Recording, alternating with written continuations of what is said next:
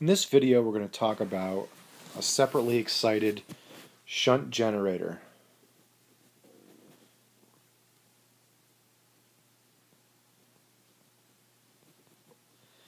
And I say separately excited because if you look, there's a DC exciter source over here across the field windings F1 and F2 that is not tied back to the terminal voltage, therefore it's separately excited.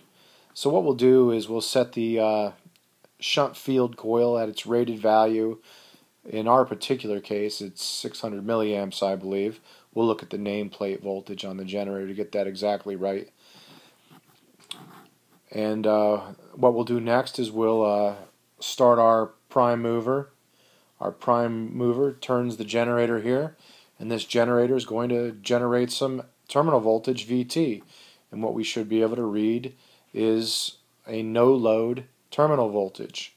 And what happens with this circuit is as you apply more and more load out here across the terminals, that load is whatever, light bulbs, refrigeration, as you apply a load out here on those terminals, obviously that load draws more current.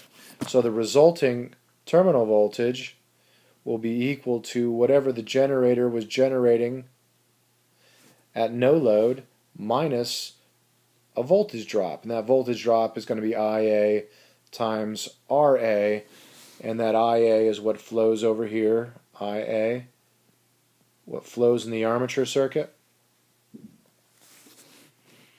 And that RA resistance is actually the resistance of everything in the armature path.